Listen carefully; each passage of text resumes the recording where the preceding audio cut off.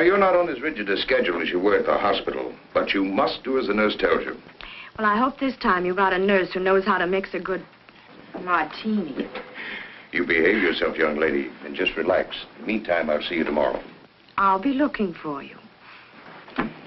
I'll see the doctor out.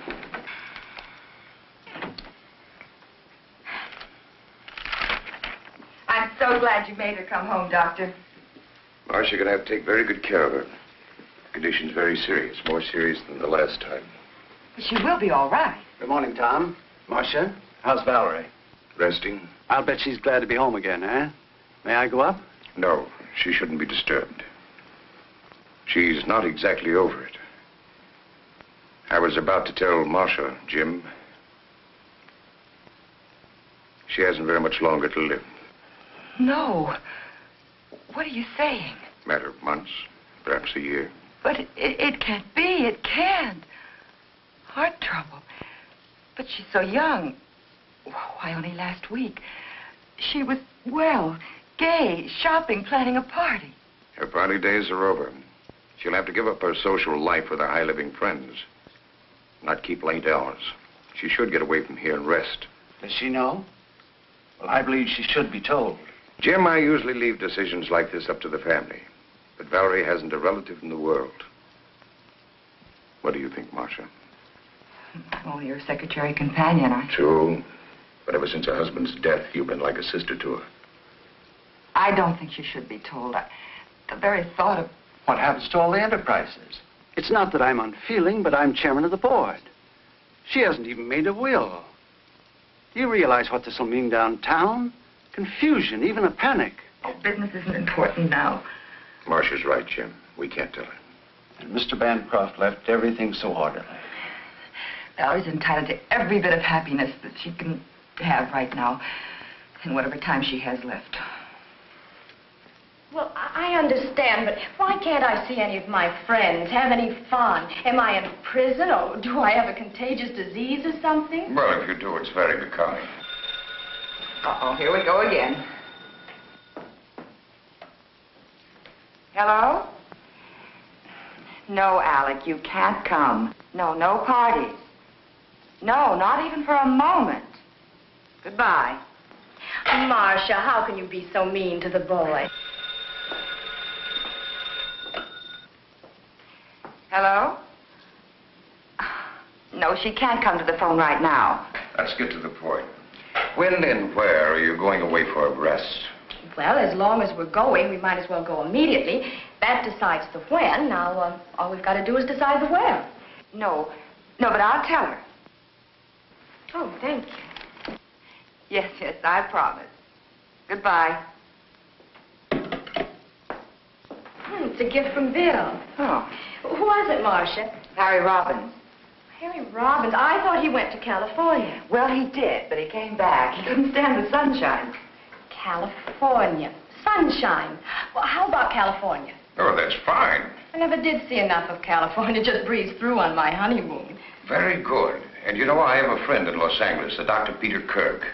He was a student of mine. You'll find him... Yeah, a doctor. Well, yes, I'll let him know that you're coming. So he can keep an eye on me? Exactly. Oh. And by the way, don't let any of your friends know where you're going.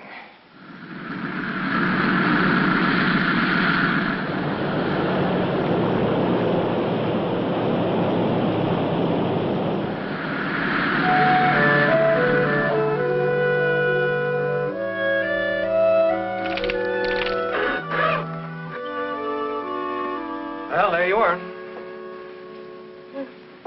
So this is California, huh? How can you tell? Well, actually, when conditions are right, the view is very stimulating. I'm due at the hospital now. And remember the password, relaxation. You're acting the doctor again. Okay. Tomorrow, I promise to forget my Hippocratic oath and show you around. Places like the Huntington Library? Yes, and La Brea Tar Pits. Oh, fascinating place, the La Brea Tar Pits. And then, of course, there's always Griffith Park. Well, how about Hollywood? Isn't there any nightlife there? No, Mrs. Bancroft. I know. I'm supposed to be convalescing. Mrs. Bancroft, you've got to be on your best behavior and get to bed early. Well, let's say we do the town tomorrow night after the sightseeing. We can have an early dinner and then the theater, but no nightclubs. Sounds all right. Fine, I'll see you both in the morning then about 10:30. Thank you for picking us up at the airport. You're very welcome. Oh, and before I forget, you can always reach me at either of these numbers. Oh, thank you, Doctor. Okay. Goodbye. Bye. Goodbye. You know something? I'm tired. I think I'll lie down. Good idea. There's no reason for you to sit around here.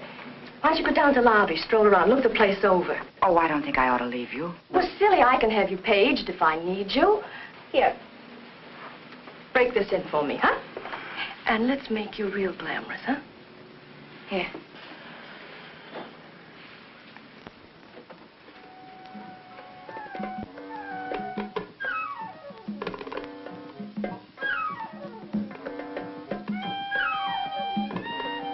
This way, ma'am.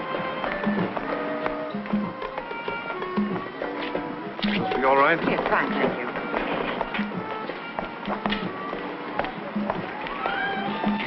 A dry martini, please. Yes, ma'am. And would you tell me where the telephone is? Right back in the lobby.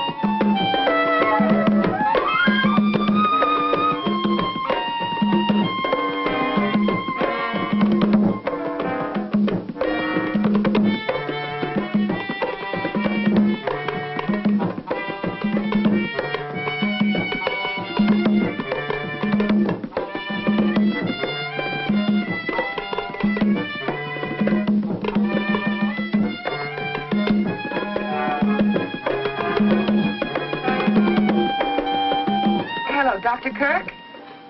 Marcia Jordan. I didn't get a chance to talk to you alone. You understand, of course, that Mrs. Bancroft isn't to know the extent of her illness. Oh, good. Well, I'm not as efficient as all that, Doctor.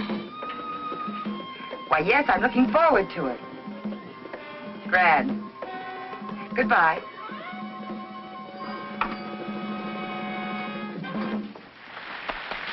Ladies and gentlemen, Christy and Don Darval.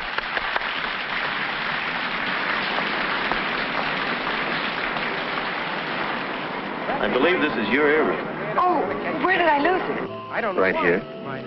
I was staring at Sorry, you. but anyhow, I'm going to tell you. I can't think when a man's stares prove so fortunate. So he hurried down to the railroad. In that case, I'll claim a reward.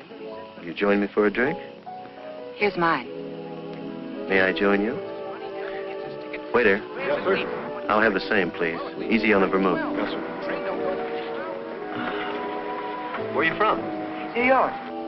I'm a Chicagoan by birth, but I've spent a lot of time in Central America. My mother's American blood camouflages my Spanish ancestors. I guess that makes me... Half an all-American. I guess that's about right. Have you been here long? I divide my time between here and the Midwest.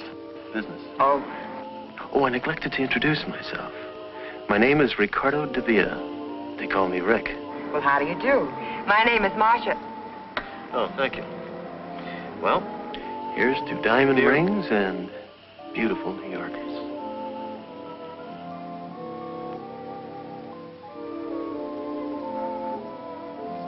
It's nearly dinner time. We have some wonderful places here. Scandia's, the Ruse. I'm afraid I'll have to take a rain check. My traveling companion's a bit under the weather. Oh, that's too bad. You claimed a reward for the earring. I'd like to honor it. Thank you. Good night, Mr. De Villa. Hasta la vista.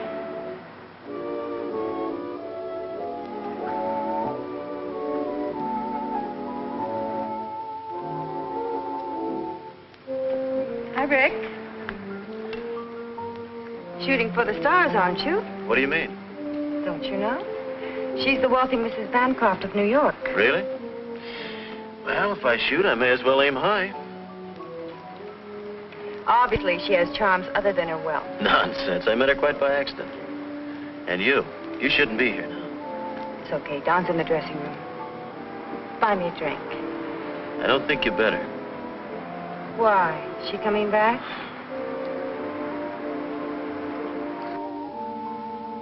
Fritzy, he's looking for you. Tonight? He won't let me out of his sight. Tomorrow. Tomorrow at 10. Oh, there you are, darling. I was looking all over for you. Sit down, Don. Make somebody just pour a drink. It's unusual for him to be giving instead of taking. Come on, Don. You don't mean that. Sit down and have a drink with us. Waiter, chair, please. Good morning, Mrs. Bancroft. Why, this is Mrs. Bancroft, Mr. DeVere. Oh, I beg your pardon. How do you do? I'm Marcia Jordan. However did you get the idea I was Mrs. Bancroft? A mistaken gremlin told me. Oh, there's Dr. Kirk. Excuse me. Come on, Valerie. You can't possibly be the friend Miss Jordan mentioned. Why not? Well, I understood you were ill from the trip. Oh, I'm famous for quick recovery. May I put my car and myself at your disposal? Oh, thank you. Someone's coming to pick us up. Then why not dine with me this evening? Oh, I'm sorry. I've got sort of a half day. Well, half a date's no date. Let's make it definite. At 7? Perhaps. Goodbye. Till 7?